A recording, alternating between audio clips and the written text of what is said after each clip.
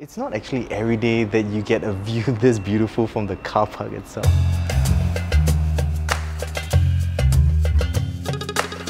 Hey guys, welcome back. Ruben here from Stacked. Now, we've been to a couple of eco-friendly HDBs in the past. So we've been to Sky Terrace at Dawson, Skyview at Dawson, and today we're actually at the pioneering eco-friendly HDB. Now, it's been on the market for a number of years now, so it's not the newest. And so there are some pros and cons to the HDB. Now, we'll talk about that in just a bit.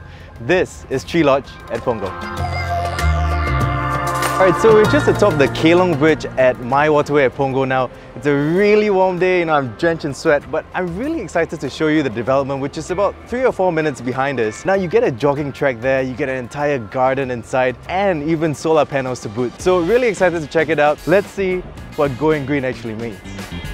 So I was just kind of walking along the waterway on the way to the HDB flat, and I just realized how there's so much construction going on right now. I remember in the past when I would walk here, it would be clean, quiet. I guess that's just something that residents of Punggol have to deal with. So we're literally here. I mean, my waterway is just across the road. I think it was like, what, 2 minutes? So it was quite a climb, but I think the good thing is that it shows that the development is elevated, so the residents get a little bit of privacy in that sense. So not only is it elevated, you also get this shrubbery here, which really not only adds privacy, but it also helps to get a little bit of noise reduction to the residents here. This place has featured cross ventilation, so the blocks are facing northeast, southeast, and that just allows more wind to come in. It feels a lot cooler as well thanks to the greenery in the area. Right, so the first thing that you see when you get on top of this eco deck, I mean that's what it's called, is this massive, I wouldn't really call it an event space, it's more of an indoor space.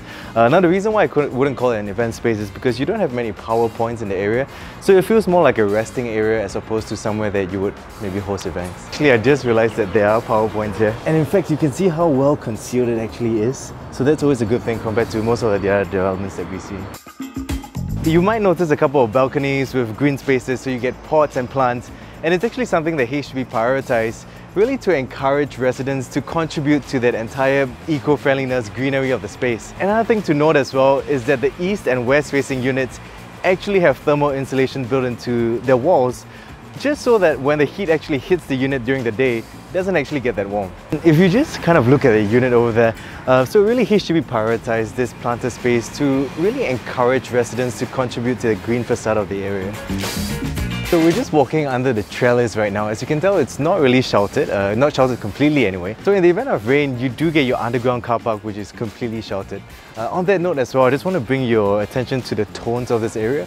When you look at the facade, it's white and black. It doesn't really feel like a tree lodge, but once you come down, you see these earthly tones, you really begin to get that eco-friendly vibe. Alright, so what's really interesting is this is actually HDB's first eco-friendly initiative. They were actually able to implement so many things together, one of which actually includes the solar panel roofs right at the top. Now energy from that flows into the corridors, so it helps to light up bulbs.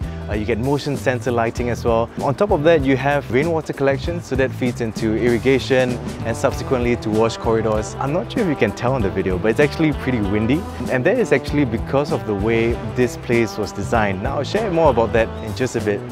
There are different ways that HDB has actually implemented this green initiative, one of which is actually this community garden right here. Now, not only is it a beautiful scene to the eyes, it also promotes community bonding amongst residents. So over here you get the playground. As you can see, it's very colourful. It definitely adds a little bit of vibrancy to the development. What's really interesting is that it's actually kind of cordoned off. So you can see there's a fencing around, and I think that helps to alleviate some parents' fears. And just over here you get a little bit of sitting as well. It's not sheltered unfortunately, but it's just something that I guess parents will have to deal with. Another point to note as well is that this entire playground is made from recycled materials. I kid you not, literally everything here is recycled. We're actually at the back of Punggol View Primary. You can hear the kids playing around, and it's always nice to hear kids laughing.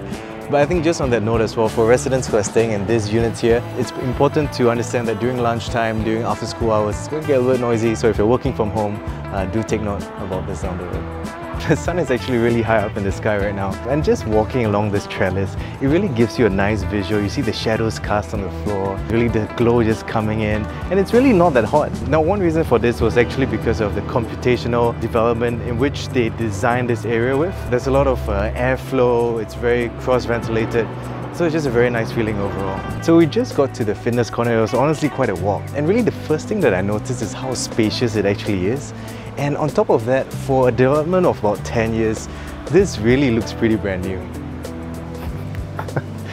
So you might think that this is honestly quite a bit. It's pretty expensive. There's so many different facilities. But there's just one other thing that I want to show you, which is just around the corner. Going green doesn't just involve the environment. You see, HDB believes that going green should also come through your lifestyle. As you can see, there's this massive jogging track that just wraps around the entire development.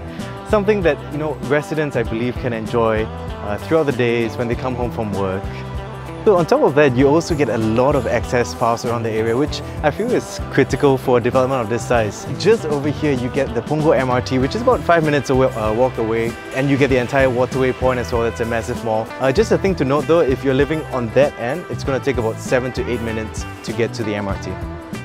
So we're finally done with the eco deck. We're on the way to the car park right now, but just before that, I kind of noticed this structure here. It really reminds me a little bit of Fort Canning in that sense, where you get this arcing circular area.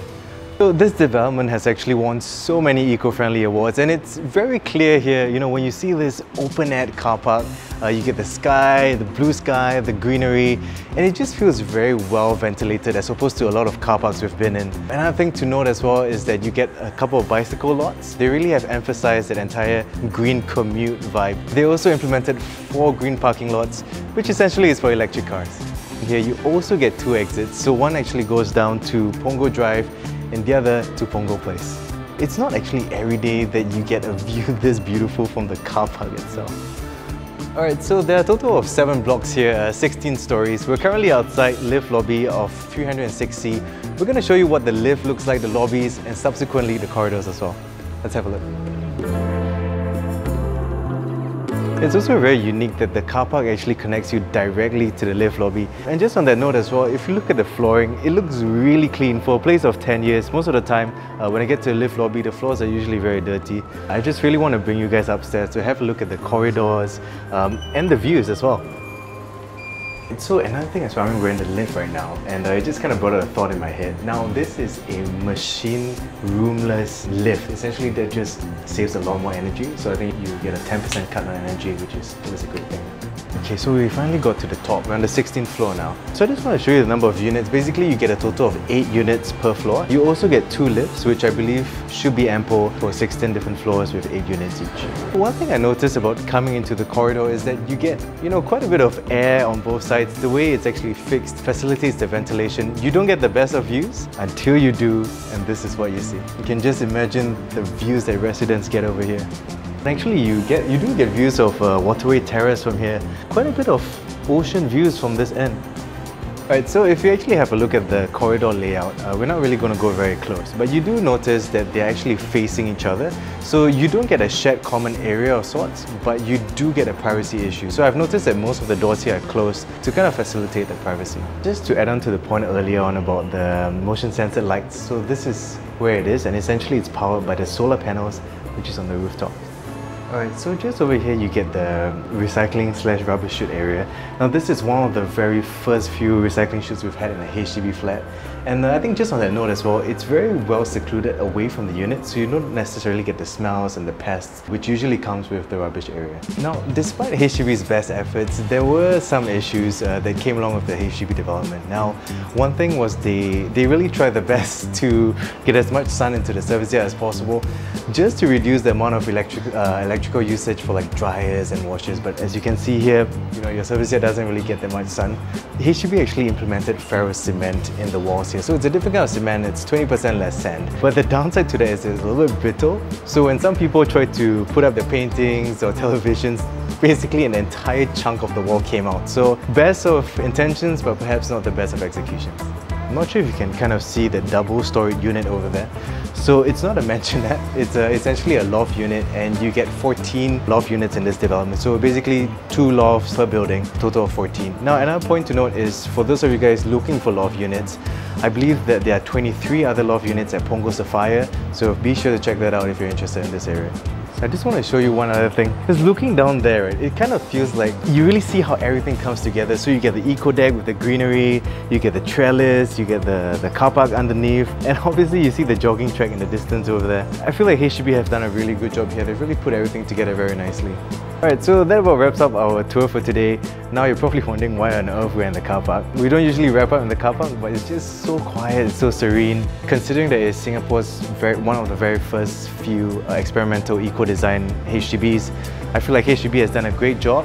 Although, you know, there were some issues with maintenance down the road, but overall I think it's a pretty good project. You do have the Punggol Digital District coming up in just, I believe, 2023, so just 2 years from now. That's about 5 minutes away from here, and that's going to bring over 30,000 jobs. It's, I think, 5 million square feet over in land size, and so this is going to be a very interesting timeline in Punggol's history. Amenities wise, we didn't actually cover it earlier, but we do have a Sheng Siong just around the corner. You do have a basketball court as well in case you are a young family with kids. The waterway is about 5 minutes walk away. Punggol Safra as well is about 5 minutes walk away. So plenty of amenities, very self-sustainable in that sense. Finally, regarding unit mix, you do get your 3 rooms, 4 rooms and 5 rooms here. I believe there are about 98 3 rooms, 600 4 rooms and just 14 5-room loft units. Alright guys, well thank you again for joining us today. If you like what you've seen, do feel free to leave a like, subscribe and tell us your comments below. If you're interested in learning a little bit more about Treelodge at Punggol, you can read our full review down in the description box, or you can head on to stackedhomes.com/editorial. Thank you so much for joining me. We'll see you guys in the next one.